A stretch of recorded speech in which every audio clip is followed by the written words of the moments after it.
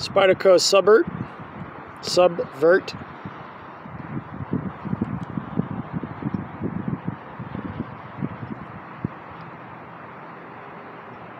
Beautiful collaboration.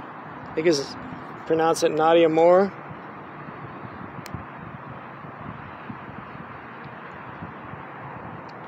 Two huge chunks of titanium. I don't know if you can see the milling in there.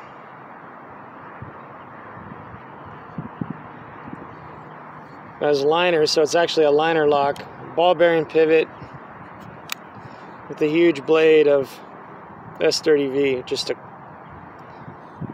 wild looking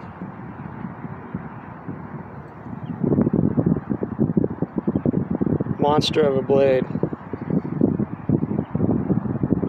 I think it's Black Snow Customs is his shop.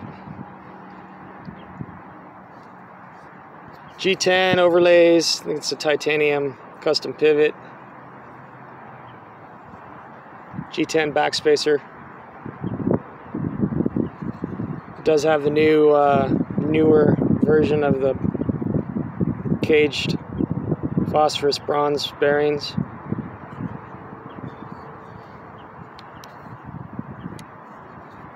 If you can see that or not.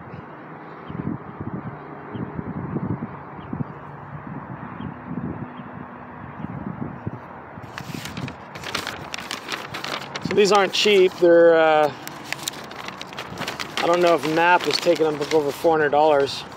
There's 378. Now you are getting a lot of knife. It is built in the Taichung factory.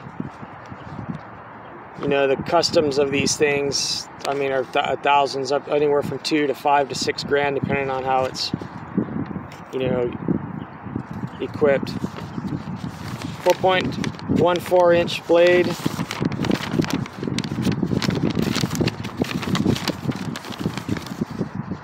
Show some of the specs here.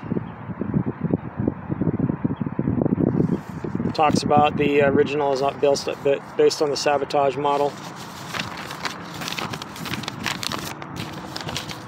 Here's the weight, 6.2. Sorry, it's windy out. I've been traveling and spending time with the grandkids, along with the health things I normally deal with, so I haven't been able to really put out a lot of videos. I'm putting this one out because these are back in stock again. They, you know, when you're getting the knives from Taichung, it's like hit or miss, and it could go a long time before a restock. So I noticed that they're available again, so I figured that I would show it off. And just a heads up if anybody's looking at getting one. It is a really cool knife, in my opinion.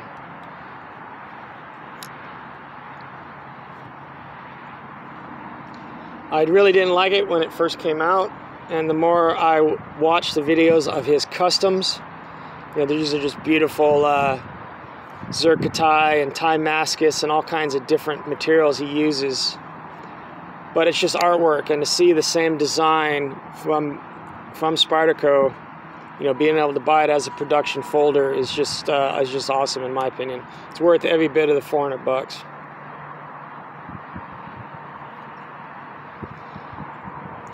So the Spyderco Subvert, S30V. It's the production version, titanium liners of the Sabotage by Black Snow Customs.